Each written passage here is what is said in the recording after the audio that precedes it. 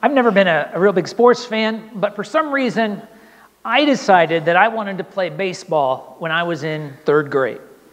And I was just the way my birthday falls, I was a month too young to join the regular Little League team, so they put me on a T-ball team.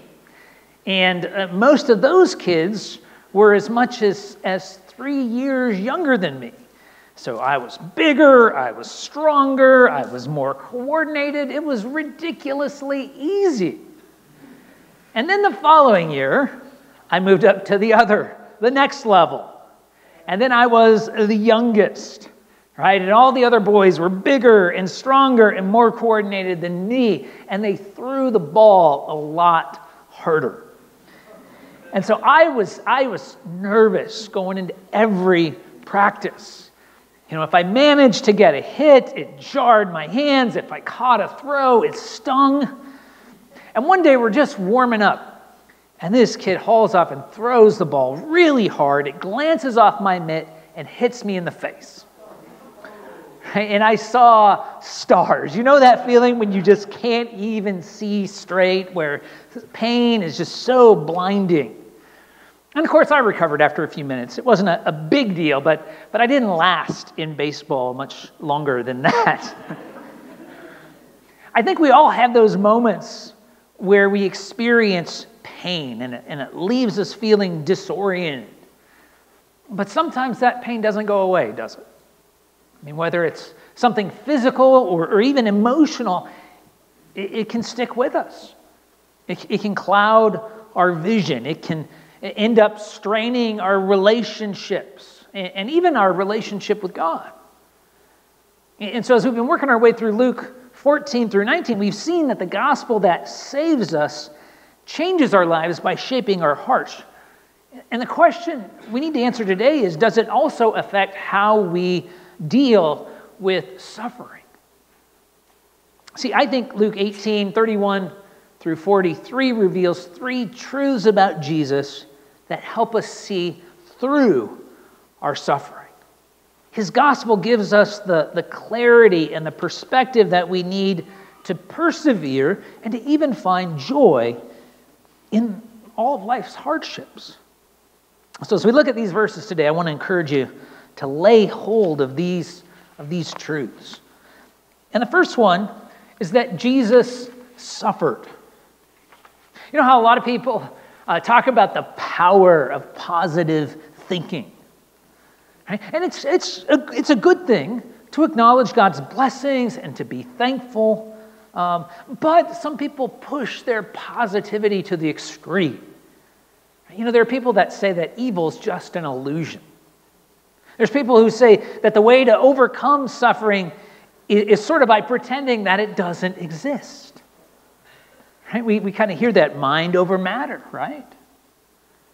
But that mindset can be dangerous because it blinds people to the reality of life in a fallen world, and it blinds us to our need for salvation. Here in these first few verses in the passage, verses 31 through 34, we see that the 12 apostles are caught up in a similar delusion. You know, on several occasions throughout his ministry, Jesus alludes to the suffering that awaits him. And they're oblivious to it, right? And so as they prepare to enter Jerusalem, this is right down probably to about a week before the crucifixion, he's very explicit about it. But again, the apostles are just blind to it. Take a look at verses 31 through 34. It says, "And taking the 12, he said to them, 'See, we are going up to Jerusalem, and everything that is written about the Son of Man by the prophets will be accomplished. For he will be delivered over to the Gentiles, and will be mocked, and shamefully treated, and spit upon. And after flogging him, they will kill him, and on the third day he will rise.' And then verse 34 says, 'But they understood none of these things.' It says, 'This saying was hidden from them, and they did not grasp what was said.'" Now, the disciples and their fellow first century Jews, they didn't deny the existence of evil and suffering. I mean, they felt it acutely. They were oppressed by the Roman Empire, and they wanted the Messiah to come and rescue them. But they believed that he would just come and exert power and take control. Right? And so their vision for the future was entirely triumphant and positive. Right? And so they were blinded to the messianic prophecies like Psalm 22 and Isaiah 53 that predict suffering. So for instance, Isaiah 53 verses 4 and 5 says, "Surely he has borne our griefs and carried our sorrows, yet we esteemed him stricken, smitten by God, and afflicted. But he was pierced for our transgressions. He was crushed for our iniquities. Upon him was the chastisement that brought us peace. And with his wounds we are healed." We understand that Jesus needed to suffer to pay the penalty for our sins. He died in our place to satisfy the wrath of God so that we can receive God's forgiveness and eternal life. Positive thinking doesn't make that happen. Positive thinking doesn't save us. We have to start by thinking negatively. We have to recognize our sinfulness and God's judgment. And we need to believe that Jesus suffered on our behalf. But how does that truth, that gospel truth then, how does that shape the way we view our own suffering? Let me suggest a few ways, 4 of them here. First, God often uses our suffering to open our eyes to the gospel. Right? I mean, difficult circumstances have a way of humbling us so that we see our need for salvation. And we find that dynamic at work here, I think, even in the apostles. Right? At this point, they don't really understand the gospel. It's not until they suffer through the grief of denying Christ and then watching him die, right, that they begin to understand and then seeing him rise from the dead. And in a minute, we'll read about a blind man who his suffering, I think, leads him through that same process. It gives him a clarity and understanding. And I would say I've even experienced that in my own life. God used the loss of my grandfather. I was really close to him. And I lost him just a couple months before I heard the gospel. And God used that to draw me to Christ. So God uses our suffering to open our eyes to the gospel, but he also uses it, secondly, I think the suffering of Jesus here teaches us to expect suffering. I mean, some of us expect that life should be easy. Right? If anything hard or painful comes, we're like, is there a pill for that? Right? Because we want it to be fixed right away. And there are even false teachers that claim that if you just have enough faith, you won't have to suffer. That's not what the Bible teaches. The Bible teaches that when you're faithful, when you trust God and follow him, you face opposition. You face difficulty. Do you remember the story of Job from the Old Testament? I mean, Satan attacks Job with storms and thieves and physical sickness and critical friends, all to attack Job's faith. And when you follow Jesus, you become a target for similar attacks. That's the reality of it. In fact, Jesus talked about that. Matthew 10:25 tells us that he warns his disciples to expect to be treated the same way that he was treated. He puts it this way.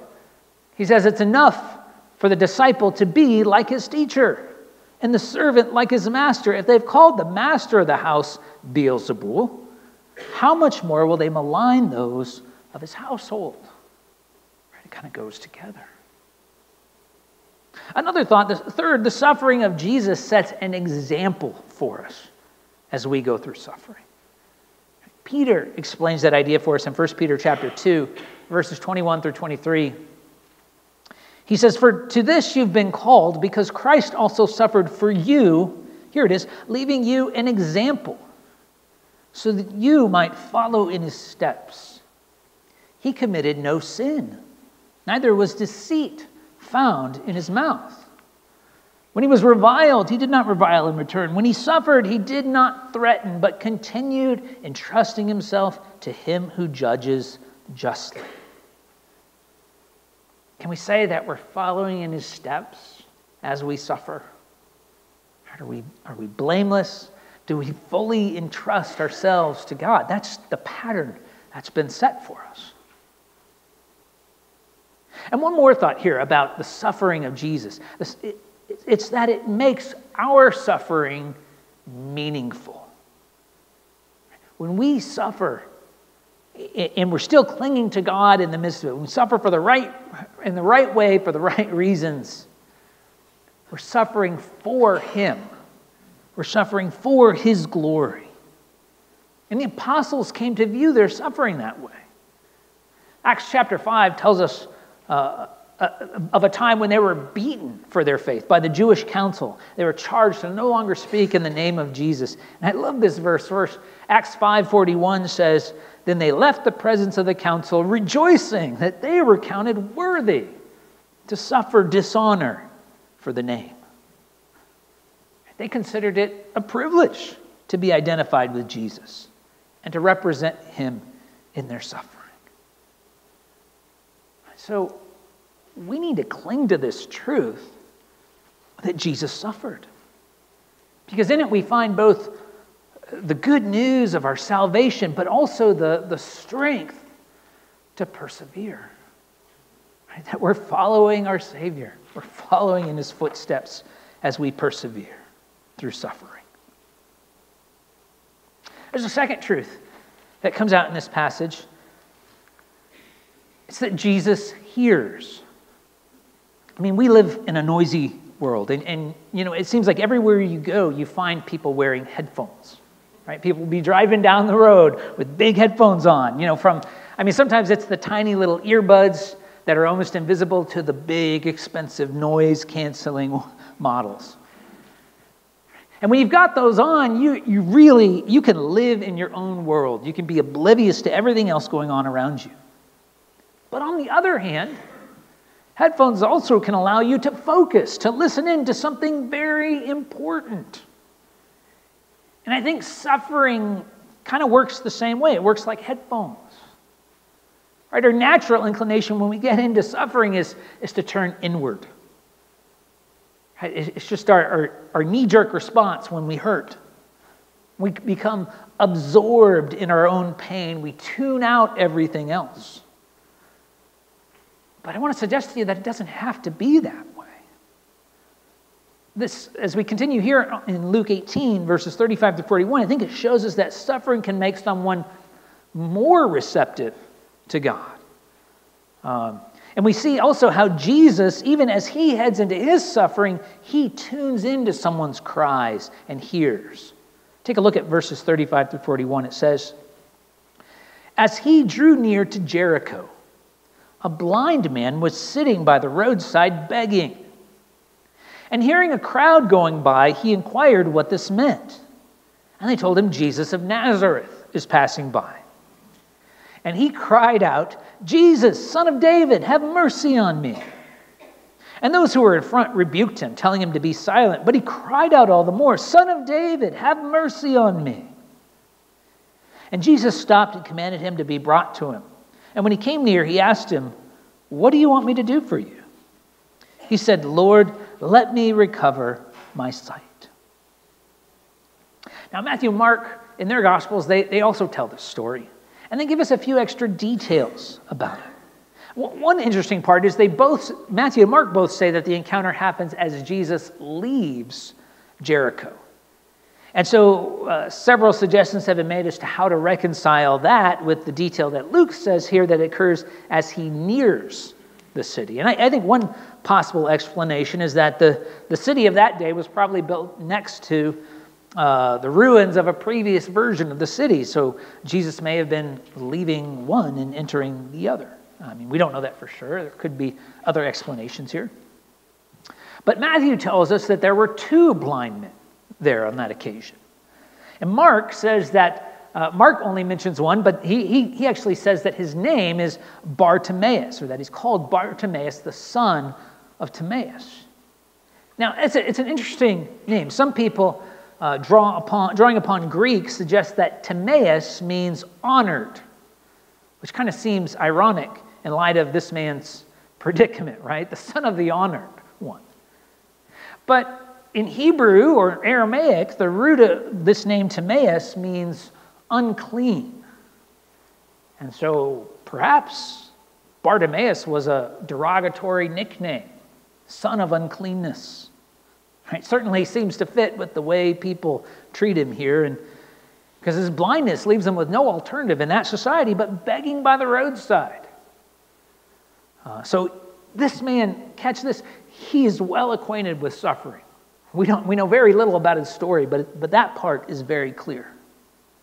And yet, he does something very surprising here. He refers to Jesus as the Son of David. Now that's a title reserved for the Messiah, the promised Messiah of the Old Testament. Now this man, he probably never had the opportunity to travel and listen to Jesus teach. Right? But somehow he's heard stories from travelers about the miracles Jesus has done. And while other people debated about who this Jesus of Nazareth might be, this man's suffering, I think, gives him a sense of clarity. Who else could cleanse unclean lepers? Who else could make lame men walk or give blind men sight? See, all those miracles were previews of the coming kingdom. And so he cries out for the king, right, the Son of David, to have mercy upon him. Now Jesus is just passing through, right? He's on the road. He's headed toward Jerusalem. He's just talked about all that's going to happen there, the suffering. And so there must be this sense of determination in his stride as he heads toward that. If you or I were in his place, we'd probably be completely self-absorbed in that moment. And he's surrounded by a noisy crowd, and as the blind man's crying out, they're rebuking him, they're telling him to shut up. And yet Jesus, in the midst of all of that, right, he's aware. He hears. He stops. And he takes the time to listen to this man that everyone else ignores. Everyone else pushes aside and really just treats him like an annoyance. Jesus responds that way to every believer. Because he suffered, he sympathizes with us in our suffering. And the author of Hebrews talks about that. He explains that Jesus represents us now in heaven and intercedes for us as our high priest. In Hebrews 4:14 through 16, he says, "Since then we have a great high priest who has passed through the heavens, Jesus the Son of God. Let us hold fast our confession. For we do not have a high priest who is unable to sympathize with our weaknesses, but one who in every respect has been tempted as we are, yet without sin." So he concludes, "Let us then with confidence draw near to the throne of grace, that we may receive mercy and find grace to help in time of need." So Jesus knows what it's like to suffer. He sympathizes with us. He hears when we pray, when we cry. But beyond that, he also sends the Holy Spirit to work in our lives. He promised his disciples the night before he's crucified that he would send them a helper or a comforter, some translations say, to be with them forever. And Paul describes the Spirit's work in Romans 8:26 by saying, "Likewise, the Spirit helps us in our weakness. For we do not know what to pray for as we ought, but the Spirit himself intercedes for us with groanings too deep for words." So we can find strength in knowing that we're never alone in our suffering. Even in those times when we're so overwhelmed that we don't know what to pray, the Holy Spirit's there interceding. And Jesus hears, he sympathizes, he pleads our case with God the Father. So cry for mercy. Cast your burden upon him. I love these words in Philippians 4:6 and 7. Paul writes, "Do not be anxious about anything, but in everything by prayer and supplication with thanksgiving, let your requests be made known to God. And he says, and the peace of God, which surpasses all understanding, will guard your hearts and your minds in Christ Jesus. One more truth from this passage, and it's that Jesus saves. I think a lot of us view life as if we're looking through a microscope. What I mean is that we kind of zoom in closer and closer to focus on smaller and smaller things. It's like we're just determined to find something wrong, right? Something to worry about. And then once we identify it, we magnify it, right? Until it obscures our perspective, until it fills our entire outlook, until it defines our life. But God wants us to view life as if we're looking through a telescope. He lifts our eyes so that we look off into eternity. He reveals our place in the grand scope of His redemptive plan, and He shows us His glory to give us genuine perspective on life here and now. And so whatever suffering we face, we can find meaning and purpose for our lives in the truth that Jesus saves. Now, I think the blind man here in this passage experiences that kind of powerful change of perspective. But I think a lot of our English translations obscure it. Take a look at verse 42. The English Standard Version that I'm reading from translates it by saying, "And Jesus said to him, 'Recover your sight, your faith has made you well.'" The New International Version says, "Your faith has healed you." But we find a more literal translation, truer to the original Greek, in the King James Version, which says, "Thy faith hath saved thee." Right now, the man here, he's concerned about the problem of his immediate suffering, right? It's no small issue. He's been dealing with blindness. It really has defined his life. And he wants to recover his sight. He believes that Jesus is the Messiah and that He has the power to heal him. But why does Jesus do it? Why does He heal? We've seen this before in the Gospel of Luke. He does it as a sign, as a preview of what life will be like in His kingdom. And so I think what's happening here is Jesus doesn't just restore the man's sight. He reveals that this man is now saved because he's believed, because he shows faith. I think He's giving this man the promise that he'll enjoy eternal life in Christ's kingdom. And I think the man's response here shows that he begins to grasp this big picture. Take a look at verse 43. It tells us, "And immediately he recovered his sight and followed Him, glorifying God. And all the people, when they saw it, gave praise to God." And so he rejoices over his physical healing, but he doesn't stop there. He begins to follow Jesus.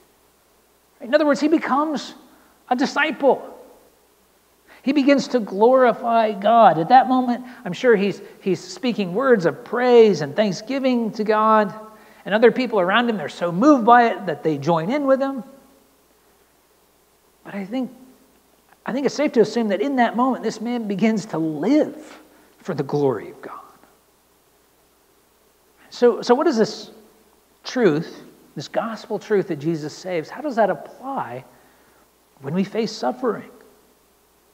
Because He doesn't promise to heal everyone here and now. There's no guarantee of that. There's no guarantee that every blind man is going to regain his sight. It doesn't work that way. But He offers to everyone the hope of salvation if they'll trust in Him and follow Him. It gives us this anticipation, right, that in eternity there won't be any more death or pain or suffering. So this telescopic view looking out into the distance, it gives us a sense of perspective. It helps us see through the immediate suffering beyond to things of ultimate importance. And I think that's the perspective we find articulated in the model prayer that Jesus teaches his disciples. We often call it the Lord's Prayer. It's recorded in Matthew 6, verses 9 through 13. Let's walk through it for a moment. Jesus begins by saying, these are probably familiar words to you. Pray then like this: Our Father in heaven, hallowed be your name. It's the idea that God deserves to be treated as holy by every human being. He's worthy of praise and honor and glory, and so we should pray for that and live to bring that about. And so how does that tie into our suffering? Well, he might receive the most glory by healing us and taking away whatever the problem is, right? Fixing our suffering.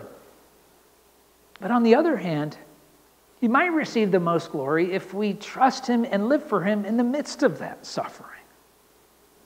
Right? Isn't that what happened with Job? He had to go through it.